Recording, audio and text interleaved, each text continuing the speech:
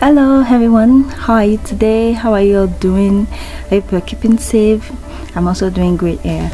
So today I'll be showing you how I made this beautiful jacket. It's called the waterfall jacket, yeah, and it's actually called the waterfall jacket because of the cut that is in front. Yeah, you see that curly design?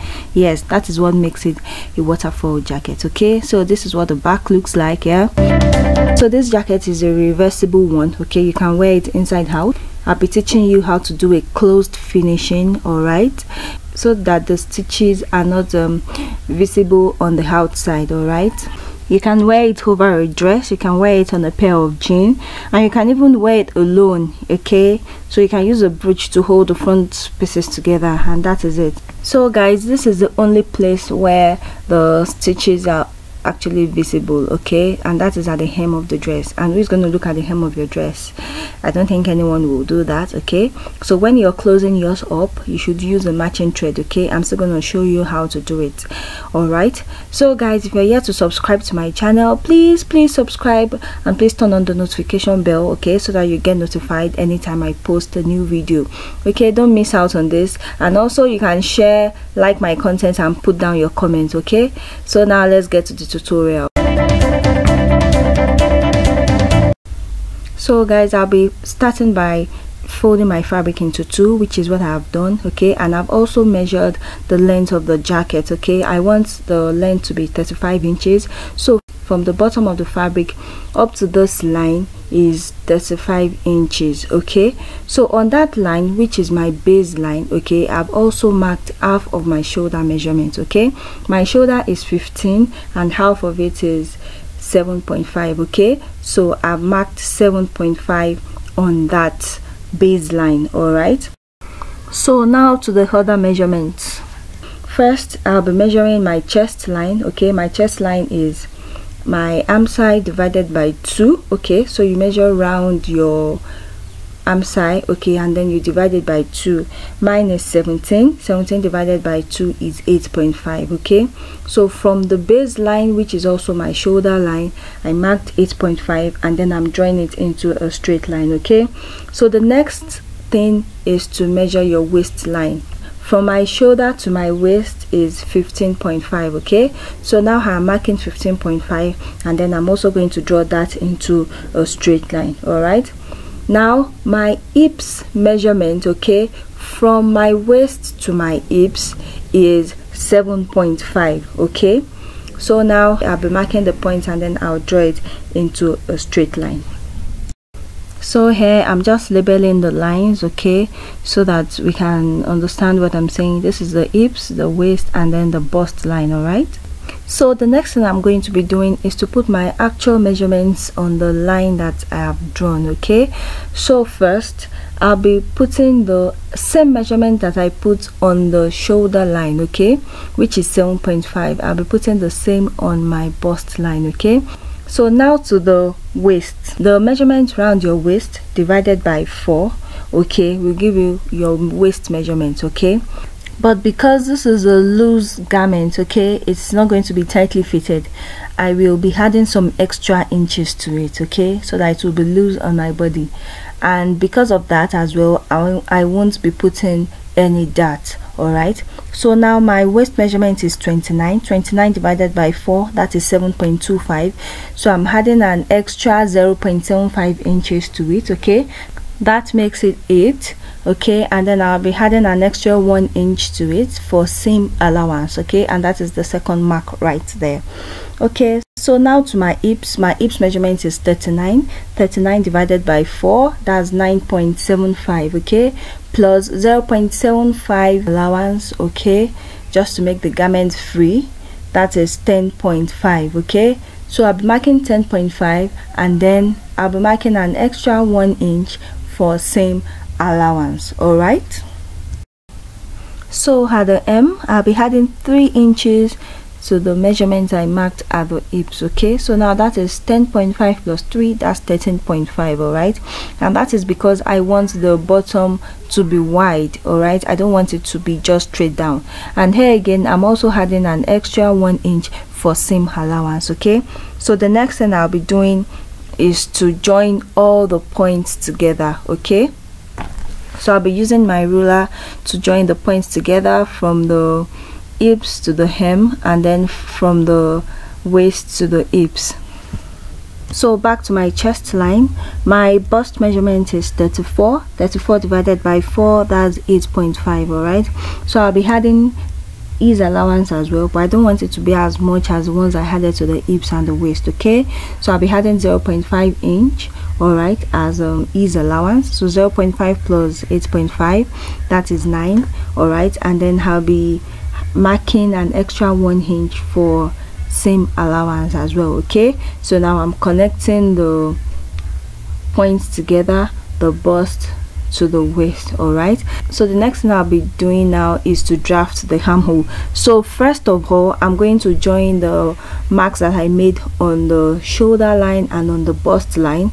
Okay, remember that 7.5 that I marked initially. all right, so on the shoulder line I'll be coming down by 1 inch. okay, that 1 inch is for our shoulder slant. okay, you know our shoulder is not straight, all right, it is slanted, so the 1 inch is for the shoulder slant. all right, so right on that mark, okay, I'll be measuring it down to the chest line. okay, so that is 7.5. okay, and then I'll be finding the midpoint of 7.5, that is 3.25, and then from that 3.25, yeah, the midpoint of that line, I'll be connecting it to the bust line. okay, so now this is my armhole curve. all right, so now let's go to the neckline. okay, the width I'll be using is 3 inches. okay, because I want it to be close to my neck. If you want yours wider, you can increase it. okay, and then the depth that I'll be using as well is 1 inch. okay, remember I said we are drafting for the back. okay, so after that I'll be connecting the neckline to the shoulder slant. okay, just like this. So the next thing I'm going to do is this, because it's going to be a sleeveless jacket. all right, I'm going to reduce the neck slant by about 7.5 inch. okay, so I want the shoulder to go inward a little. all right, so on this shoulder slant I'll be marking 0.75 inch inward. okay, and then I'll be connecting it to that midpoint that I marked earlier. okay, can you see what I'm doing? And that will be my new armhole. So now to the hem of the dress. okay, I'll be marking 1 inch upward. okay, just like this, and then I'll be connecting it to the bottom of the dress. okay, we want the bottom of the dress, the bottom of the jacket, to have a curved feel. all right, so I'll be connecting it this way, and then that will be all. The next thing I'm going to do is to cut the fabric. okay, so when you're cutting, remember to add 0.5 inch seam allowance to the neckline, okay, to the shoulder slant, and also to the armhole. okay, remember we've already added a 1 inch seam allowance to the side of the dress. okay,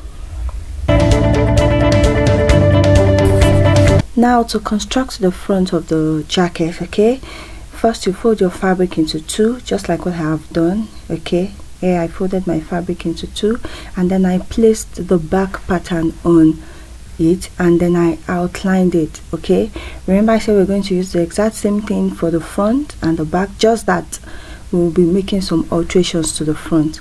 So if you look at the right hand side of my dress, you see that I have a lot of space. okay, on the fabric. I have about 15 inches, so you have to leave that space as well. okay, because that is the space that we are going to use to construct the waterfall effect. all right, so when you fold your fabric, you leave enough space before you draw out your pattern. all right, so now what I'm doing here is to change the neckline for the front. So now I'm increasing the neck depth of the front. okay, so I'm changing it to 3 inches. So what I did there was just to measure 2 inches down. You know we used 1 for the back, right?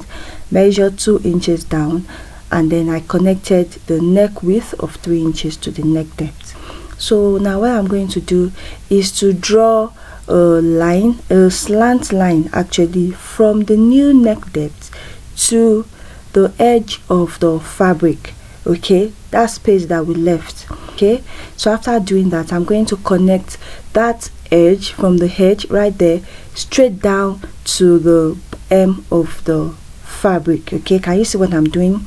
So here, first of all, I'm using a straight line. I'm going to draw out a straight line, okay, but I'll be curving it later, okay. So first of all, you can use a ruler, but if you're really good with freehand, you can just draw a curved shape. All right, so now what I'll be doing is to curve the line, okay. I'll be using the straight line as a guide, okay. We don't want the waterfall effect to look weird. All right, so I'm just trying to curve the line a little, okay. You can curve it as much as you want, all right, but this is perfect.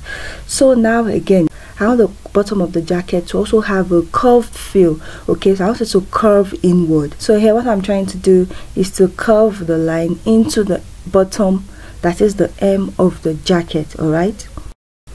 So what I'm going to do next is to alter the armhole for the front, okay. Remember that the armhole for the front is usually deeper than that of the back, okay. So I'm going to find the midpoint, okay, just right there, and then I'm going to connect it by about half an inch, okay. So from the chest line to the shoulder line, okay. So I'm taking in about 0.5 inch inward, and then I'm connecting it from the chest line to the shoulder line, and then that will be all for the front pattern. All right, just as a recap, the only difference between the front and the back was the armhole, yeah, the neck depth, and then the curve that we made. All right, also remember to curve the bottom of the clothes just like we did for the front, okay. After that, you can now cut your fabric. After cutting your fabric, remember to notch all the points that are needed, okay, your waist, your hips, and then you also notch some places on the extension that we made, okay, so that it will be easy for you to join them together when you're sewing. All right, also you're going to cut your lining the exact same way, okay. Don't reduce or add to the length or the width, okay. Cut it the exact same way, okay, and also put your notches all around. The same notches that you put on the main fabric is the same notch that you should put on the lining. All right, so after cutting the fabric and the lining, okay, the next thing we're going to do is to join them together, okay. So first we're going to join the lining separately and then the main fabric separately, okay. So now we're going to join them at the shoulder and at the side, right side facing right side, okay, just the normal way we join our fabrics, okay. So join them separately and then I'll show you what next to do. So after joining them at the shoulder and at the side, okay, this is what I have, okay. So first, this is the fabric, okay. You see the jacket is already formed. So if you're not making a reversible one, or if you don't want to line your jacket, you can just finish the edges of your jacket and that will be whole, okay. But if you want to make it a reversible one, you still have some work to do. All right, so here is the lining as well, okay. So now let's join both pieces together. Before we proceed with joining, if you want to have a neat finishing, okay, the first thing you should do is to press open all your seams, both on the lining and on the main fabric, okay. So as you can see here, I've already pressed all my seams open at the sides and at the shoulder, okay. So after doing this, we can now join the pieces together. So here is what we're going to do. Place the main fabric on the table, okay, and then you now bring the lining, okay, and then you place it on top of the main fabric, right side facing right side, okay. So you place the right side of the main fabric on the table, right side facing up, and then you bring the right side of the lining as well and place it on the right side of the fabric, the main fabric, yeah, and then you match it, okay. Ensure that the shoulder seams match, the shoulder seams on both sides, and all the notches that you made while cutting. Remember those notches? Yes. So ensure that all those notches match, okay, and then you pin everything down. Guys, please leave your sleeve open. Don't touch the sleeve at all. All right. So after pinning down, this is what I have. So I'm just going to sew all round with a 0.5 inch seam allowance, and then I'll leave about 5 to 10 inches open at the hem unsewn. Okay, so after sewing, this is what I have. Okay, I've sewn all round. This is still the wrong side. Okay, I've sewn all round the edges of the clothes, and this is the space that I left unsewn. So it is from this space that we'll be turning the fabric inside out. All right, but before we turn it inside out, we're going to notch all around the edges of the clothes. Okay, everything from the neck to the hem. Okay, so that when we turn the clothes inside out and we iron it, it is going to lay flat. Please guys, don't miss any of the steps. It is very, very important.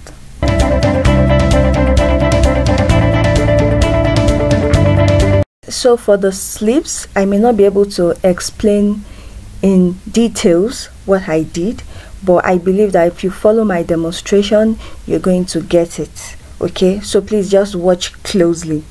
So this is still the wrong side of the fabric. Okay, so I've spread the sleeves on opposite sides. Okay, and then after that I folded it onto the right side. Okay, just like I did here. So I'm folding the sleeves to the right side, and then I'm matching it up at the seams. Okay, so once again, I spread the main fabric and the lining at opposite side, and then I folded the sleeves to the right side. Okay, can you see it? So now I'm matching it up, right side facing right side, and then I'll be pinning it down. I hope you can see that my hand is actually between both sleeves. All right, it is underneath, holding both pieces together. Okay, so now I'm turning it and then I'm pinning it down. Okay, please guys, just look closely. This is a little technical because it is sleeveless. If it had sleeves, it would have been much easier than this. Okay, so just bear with my explanation. So for the second sleeve, I'll be doing the exact same thing. Okay, pull the sleeves to opposite sides. Okay, you remember we are still on the wrong side of the fabric. Okay, and then you fold the sleeves to the right. Okay, and then you match it up. All right, so match it up and then pin it down. Okay, pin it all round. You see what I'm doing? Okay, so match it up and then you pin it all round. So after pinning the both sleeves all round, actually you're going to sew it with a 0.5 inch seam allowance. Okay, which was the allowance that I added while cutting the fabric. I hope you remember. Okay, so just take your time with the sleeves. Okay, and then I'm sure you're going to have a very, very neat finishing. Okay, because the essence of doing a closed finishing is such that the seam is not visible both on the outside and on the inside. Okay, we want to be able to wear our jacket inside out. All right,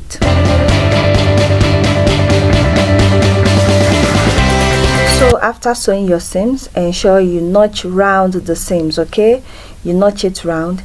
So after notching, turn your fabric inside out. All right, through the opening at the hem. Okay, remember that opening.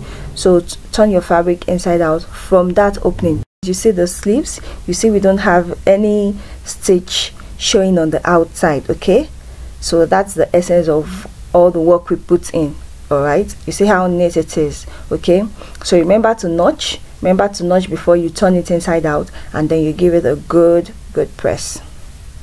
So now to the only opening that we have on this jacket. Okay, the opening at the hem. Okay, so what I'm going to do is to fold in the seam allowance. Okay, I'm going to tuck it in. Okay, and then I'll pin it down.